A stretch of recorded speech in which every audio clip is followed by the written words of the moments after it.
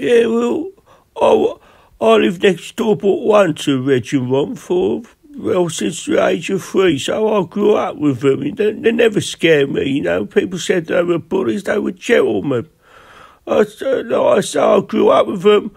We go round for tea, you know, God bless the mothers used to look after us. There'd be days when we couldn't afford a bath, so we go round and there'd be me, Reg, Ron, Charlie in the bath. Sometimes the dad would get in the bath and the granddad would come round and get in the bath, and the great-granddad came around once and he drank the bath water after we got out. And that's how it was, you know. I did 15 years inside Pentonville with Reggie, and I'd do it all again.